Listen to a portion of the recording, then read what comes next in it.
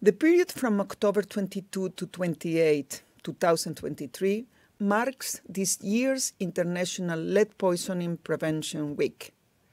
And this year, our spotlight is fixed on one crucial goal: putting an end to childhood lead poisoning.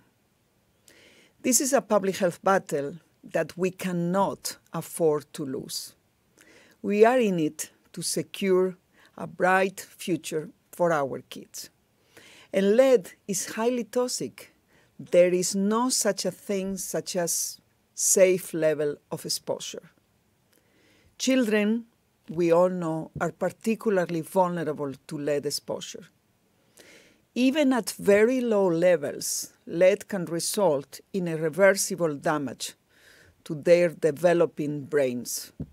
That's why WHO recommends urgent action to eliminate lead exposure. A crucial first step is raising awareness about the many potential sources of exposure.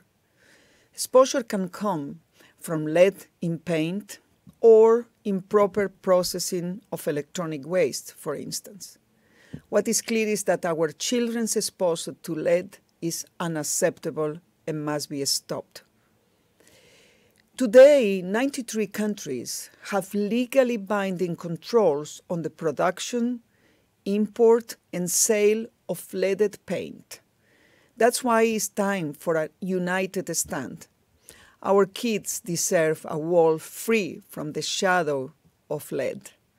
Let's roll up our sleeves and put an end to childhood lead poisoning, starting right now.